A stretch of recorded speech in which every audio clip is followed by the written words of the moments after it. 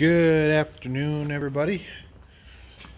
So today, a little bit of a shop update. I got a few new things, I guess.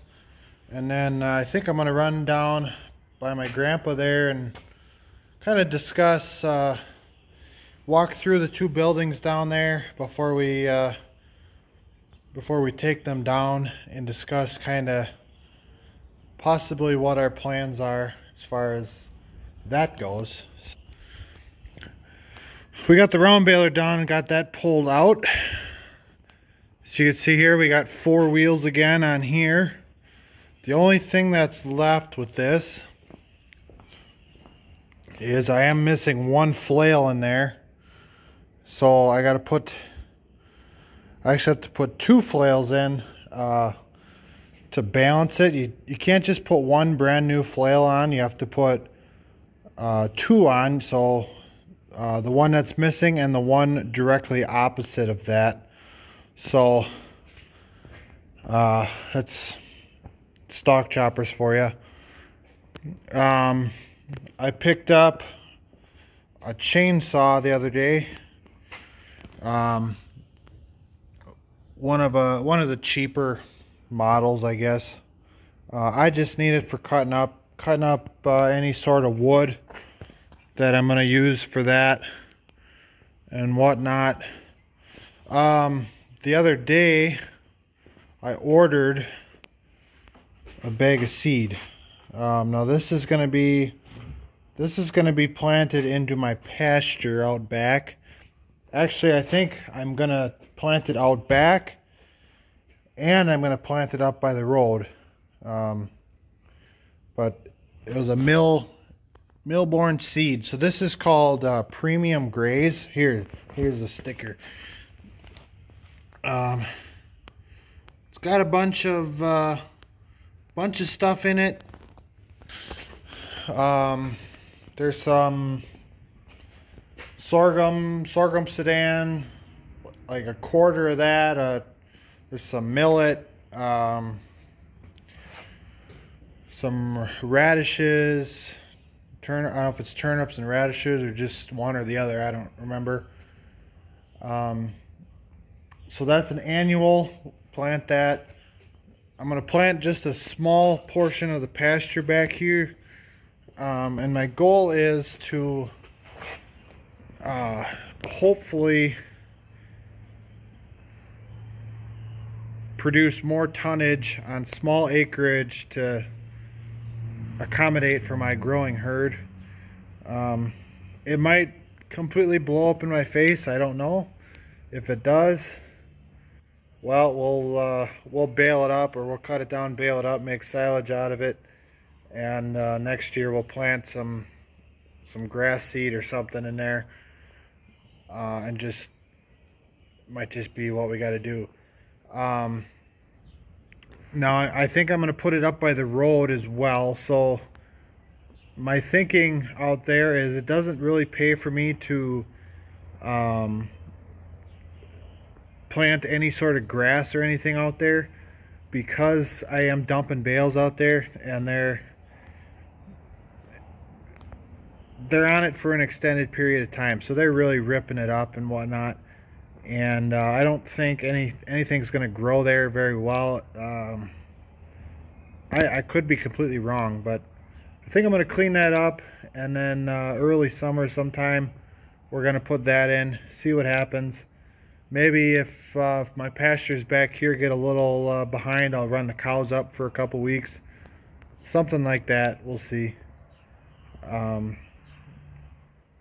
I'll probably talk about that more when I get out to actually doing it. So we're gonna head down the road, walk through those buildings, and discuss what we're up to. All right, so I am down by what we call my grandpa's place, and actually in the near future it's going to turn into my parents' place within the next year or so, but that's a different topic. But anyways, we are standing in what we call the pig barn.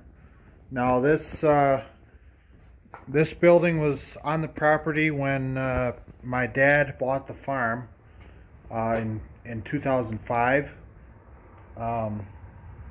and it's the pig barn, so I'm assuming he had pigs here at one point. Maybe he put calves in here, or chickens, or who knows what. I don't know.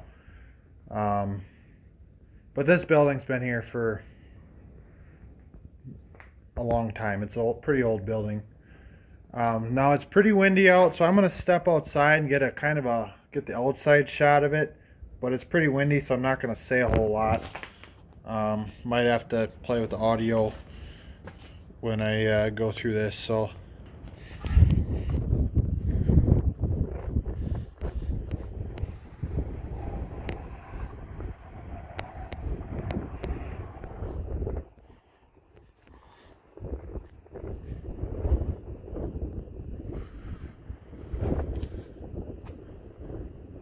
I think the wall's kind of maybe tipping in on the back there a little bit.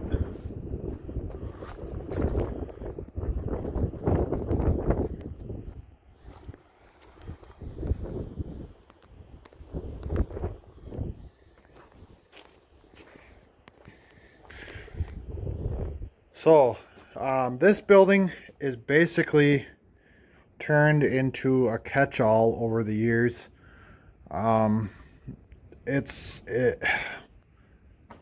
Honestly, this building is useless in my eyes. I mean, we could have maybe gotten some bales in here, but I mean, how many bales could you get in here?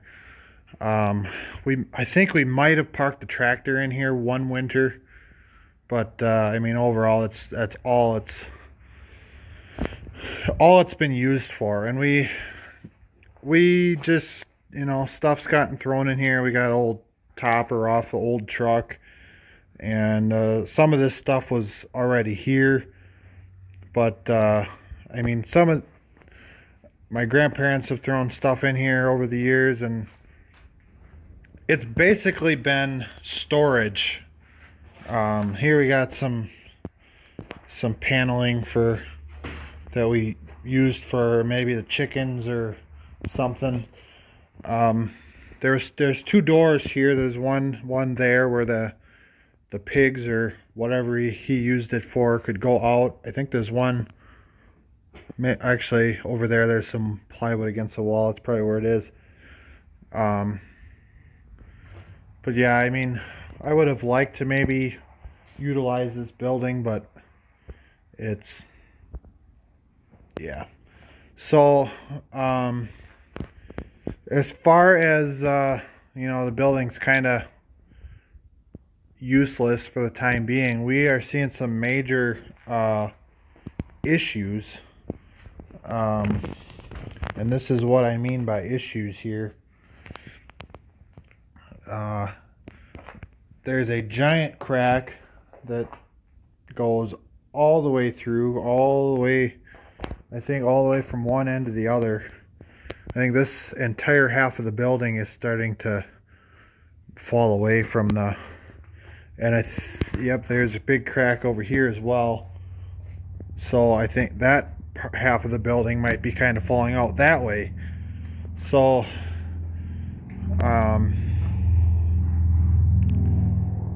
even for being storage, you know, you get a little leery about throwing stuff in here, just because you don't want, you know, I don't want to bring 20 tires down here, you know, that are 20 good tires, stack them in the corner, and then the building falls over.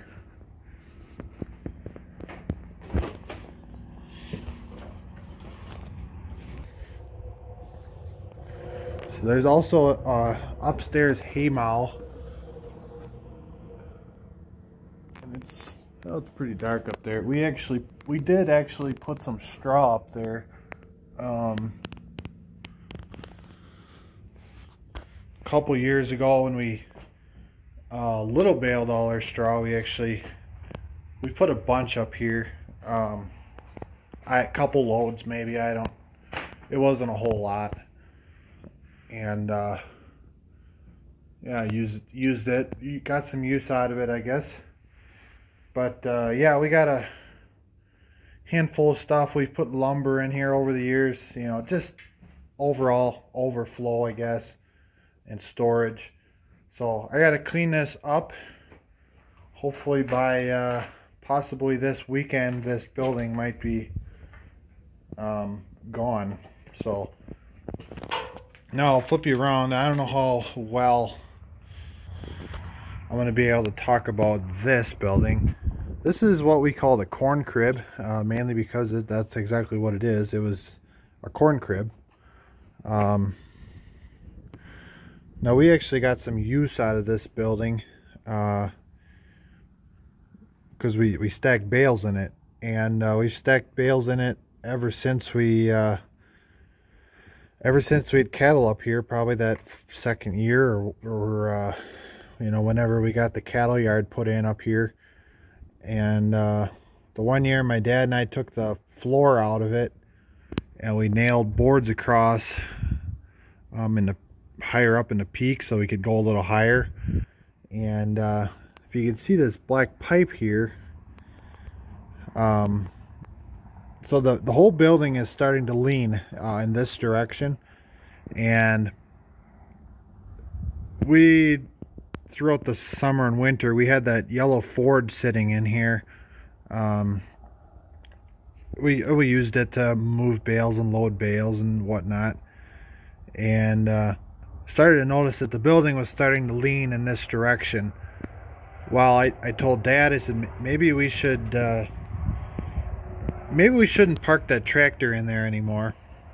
And as a joke, he leaned that pipe up against there. And it's been pretty windy. It was pretty darn windy yesterday, and that pipe is tight now. That building is leaning. That pipe might be holding the building up. And in all honesty, it could be. I think we had some pretty high winds this last year, and it kind of shifted the base of the cribs there kind of off the cement, and you know, it's starting to kind of deteriorate. So I'm gonna, basically the other side looks just like this, but I'll walk up in there. I don't know if the wind's howling through there or not.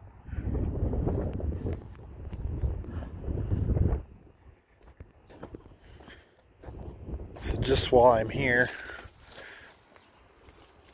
I mean, she's tight, and I've noticed that this is starting to, this was cracking the other day, and now today I'm over here and the pipe it's wedged in there, and that's kind of concerning. But I mean, overall, you know, this building has really served its purpose. So yeah, probably the issue is we did take the floor out, but that was a number of years ago already. Yeah, that was a few years ago. We just kind of went through and we cut the floor out, and we nailed these boards in, which we should really try and save if we can. I wonder how hard that would be. I don't know if we want to start cutting them out of here and then the building tips over on us. But a lot of the other junk in here is just accumulated over the years, and actually I think a lot of it was left from the previous owner. Nothing really worth anything. Anything that was any good was taken out of here at one time. There's a lot of tires here too, but so yeah, I mean, another building, I know some people they get pretty irritated with others when they want to take down old barns and such. But you know, a farm is basically a business, and you know, really these two buildings are just taking up space. We're not really using, I mean, we're using this one, but it's in its current state. We don't know how much longer we're going to be using this building. And honestly, I'm not even sure I should be standing in here right now. Maybe I'll stand closer to the door, because I could see the whole thing's just kind of starting to shift. Now, step one for the teardown process. A couple years ago, probably five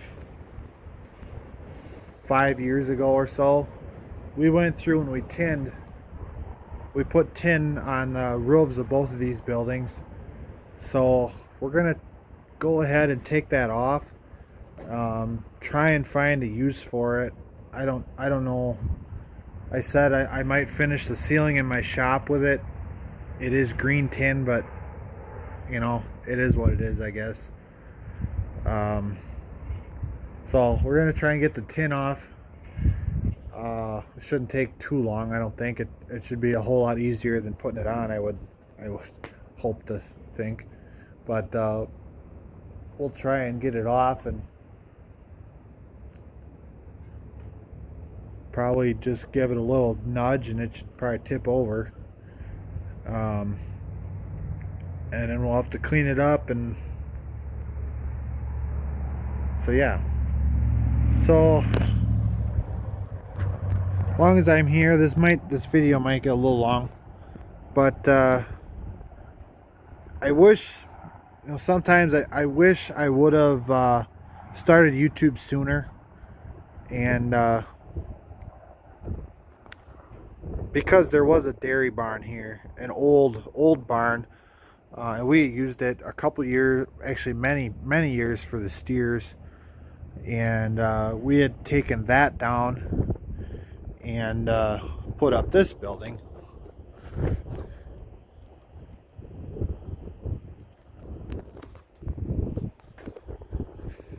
And I guess there's not a whole lot to talk about. I wish, let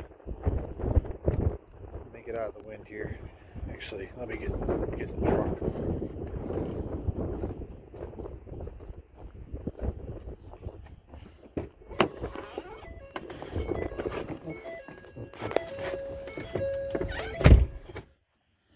I wish I would have had some video of that, or you know, something. I might even have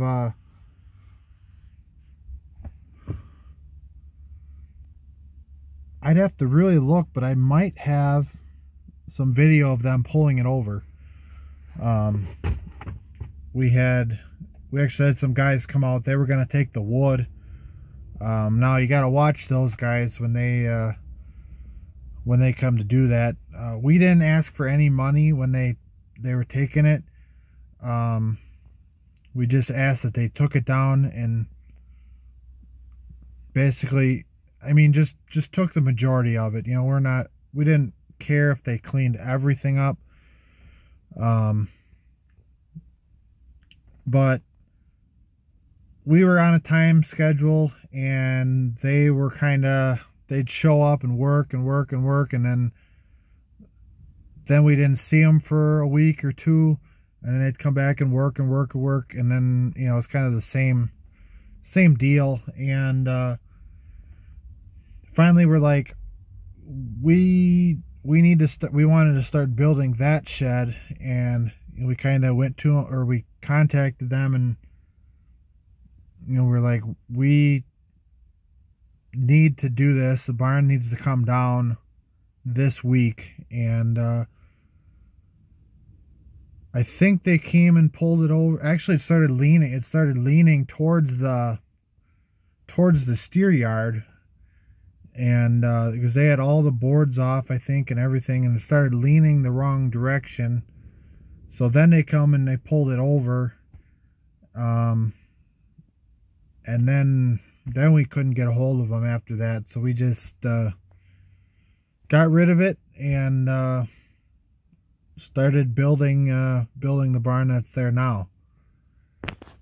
So I'm gonna end this video, and I'm probably just gonna make another video right after this about what we're planning for this spot right here. And so yeah, stay tuned for that, and like, comment, subscribe, and I hope to see you next time.